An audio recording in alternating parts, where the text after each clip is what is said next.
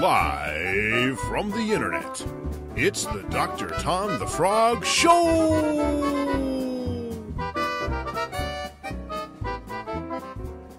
Hi-ho, this is Dr. Tom the Frog, and you're watching the Dr. Tom the Frog Show, where we talk about role-playing games!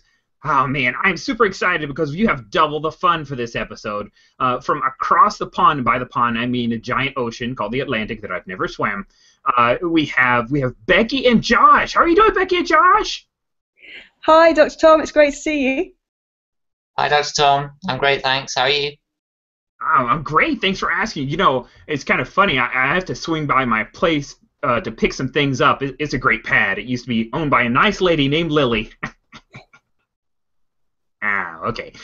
So you guys are from Black Armada, and you have a Kickstarter that's going on right now called Lovecraftesque. Now, I have to ask you, I get that it's a play on Eat, Pray, Love, and so love and craft. So I don't know what an esque is. What's going on? Lovecraftesque is actually not based on Eat, Pray, Love, although that is a great idea for another Kickstarter some other time. Lovecraftesque is based on the writing of H.P. Lovecraft, who is a horror writer from America. Oh, okay, all right. So it's based on H.P. Lovecraft stuff. So what inspired you? Is it the page-long sentences, the densely packed descriptive text, or the depressing cosmic nihilism? Yes, all of those things. Oh, fantastic! All right, great. So I understand that Lovecraft this is basically because Lovecraft's gone into law as like Lovecraft Esquire and Associates, right? That's what this game is. Almost. What it's really about is that there's lots of fantastic games out there based on the works of H.P. Lovecraft, but they all centre around the idea of a party of investigators going out and investigating a horror. When H.P. Lovecraft was writing his stories, he actually wrote stories about one single protagonist, as we like to call them, a witness, who basically just gets tormented throughout his story and then usually meets a pretty sticky end. And so we wanted to write a game which sort of more closely mirrored that aspect of H.P. Lovecraft's work, rather than using all of the fantastic monsters that he created and having investigators with shotguns blowing them up. Oh, but you have rules for shotguns, don't you, Josh? Oh, well, yeah, there is a rule for shotguns. It's you describe the shotgun and, you know, there it is. That's kind of it. That sounds overpowering, though, because the shotgun, it does, like, there's a double barrel? Yeah, absolutely. I mean, it's a GM-less game, and each of you takes turns playing the main character. So it's kind of in everyone's interests for the shotgun to be both powerful and not too powerful. Now I understand that this you said GM-less, and I understand it has cards instead of dice. This is a little weird for me. Yeah, I mean, the cards are really about shaping the story. So each player has a card which will allow them to do something in the fiction which is thematic for a Lovecraft story. It's not really like the way that dice work in other games. In place of dice, you just have players making decisions. Oh, okay. So you have one witness, just one player character, and then a bunch of GMs. Is that? But it's GM. Wait, I'm confused. Becky, help me out. So how does this go? It is pretty confusing, but it's actually quite simple. So there's one character called the witness who is the protagonist of the story, and all of the players around the table rotate who plays that protagonist scene by scene. So in any given scene, you'll have one person playing the protagonist, you'll have one person narrating the scene that they're in, and then if you have more than two players, you have these characters called watchers, and their role is to sit back, listen to what the narrator's saying, and then start amping up the horror. They'll just be dripping little bits of detail, little bits of explanation into each scene to kind of build up that layer upon layer of horrific detail that you get in Lovecraft stories. Oh, well, that sounds pretty cool. So, Becky, I understand that everybody writes on note cards, because it's a story game, so everyone writes on note cards what they think is actually happening. So how do you, who wins that the badness is their badness?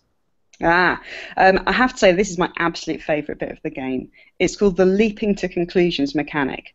So bearing in mind that this is a mystery game, and in each scene you're producing clues, you're improvising clues as you go.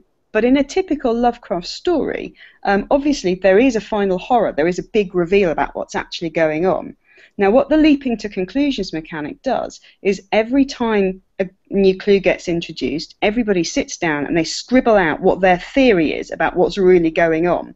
And as the scenes develop, you can either scratch that theory and come up with a new one, or you can develop your theory in line with the clues. So the clues and the theory are tracking each other as you go. So when you get to the final scene, everybody's got some idea of what they could narrate as the final horror. Oh, that's pretty cool. I kind of like that. You know, I tried Inspectors once, and there was no communication like that with, you know, here's this what's going on, to which way to go, and it got a little weird at the end. Everyone ended up eating pie at a diner, and that was not quite as horrific. So, Josh, I'm curious. You know, what you call it Lovecraftesque instead of Cthulhu. Why is that? Okay, so this isn't a game about copying Lovecraft stories. We don't have Cthulhu or Deep Ones or any of the stuff you'd see in a regular Lovecraft story. You're creating your own monsters that will feel like Lovecraft could have created them. Oh, okay. That makes some sense, and it probably saves you from having to pay some copyright to some law firm in where he's an American, so. Well, Lovecraft is actually out of copyright, so you know, go ahead, write as many Lovecraft games as you want. It's a free for all. In actuality, I think everyone has written all the Cthulhu games they can. Yeah, that's pretty much true. Yeah. Got this game, and it's Lovecraftesque, but then you know there's a text about the race and H.P. Lovecraft, and then you're talking about the mental health and that H.P. Lovecraft. I'm curious, you know, if you don't want the Cthulhu stuff and some of the, you got to apologize for some of the, why is it about specifically, because couldn't you call it just like spooky campfire stories? I'm curious. Lovecraft obviously had some problems, part of which was down to the time he was writing, and part of which was just down to the fact that he was a massive bigot, even for the age that he was living in. And, you know, but I don't think that takes away from the fact that he had these amazing ideas about a world where human life is really unusual in the cosmos, and in the wider cosmos, is totally hostile to humans, is filled with horrors which might lurk in any corner. That's kind of the nub of what we're going for with Lovecraftesque. So that's why Lovecraft. Can I add something to that? You may add something to that, Becky. Go. Thank you. I really love the rhythm of H.P. Lovecraft stories. So what I like is that he very slowly builds up layer upon layer of detail, which becomes ever more odd and ever more unusual and ever more horrific, but it happens really slowly across the whole of the story. So you get this kind of sense of creeping horror. So unlike a Hollywood movie where you get like a little shock when a cat jumps out at somebody and the music's all spooky, and then you'll have another 15 minutes and then you might have another shock. Lovecraft has this very kind of different trajectory of how he builds up his horror, and he's not the only one who did that, but it's very much kind of a signature of his, and that's what I really love about it, which I think is missing from a lot of modern horror. Oh wow, these are two great. Oh, Josh, go. You got more? I agree with that, and I mean, Becky's so good at explaining this stuff. You know, you can see why she's in charge about communications. Oh man, I like your chair though, Josh. You have a nice chair. Yeah, right. It's a good chair. All right. Well, enough of that seriousness, because I have a serious question for the two of you. Are you ready for a serious question? Absolutely. We'll see. Right. Okay. All right. This one's hard. All right. If you need paper to work out the math, that's okay. I will edit that out. All right. Would you rather be Cthulhu or Nyarlathotep. I'm just reading. I don't know that name. I don't think you can say the name without being destroyed, right? Isn't it one of those names? All right. So who do you want to be, Cthulhu or Nyarlathotep? Becky. Cthulhu. I want to be able to give people visions in their dreams. That's an awesome power. Nice. Okay, and Josh. No, I don't agree with that. Cthulhu is like stuck at the bottom of the ocean, asleep until something happens to wake him up. That doesn't sound like a good deal to me.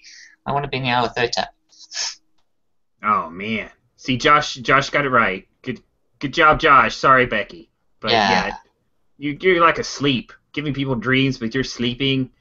Yeah, it's Nyarlathotep. That's the way to go. But nice try, Becky. Oh man, I gotta tell you, I'm so excited that you guys have already met your stretch goal, and you met your goal and the thing, so that it's happening, and now you got stretch goals to unlock, and I wish you the best of luck. This is fantastic. Thank you both for so much for being on. Thank you so much, Dr. Tom.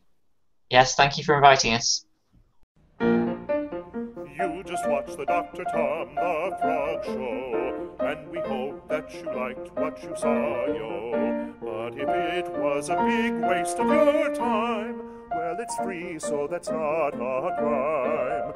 But if it was a waste of your time, yes, it's free, so that's not a crime.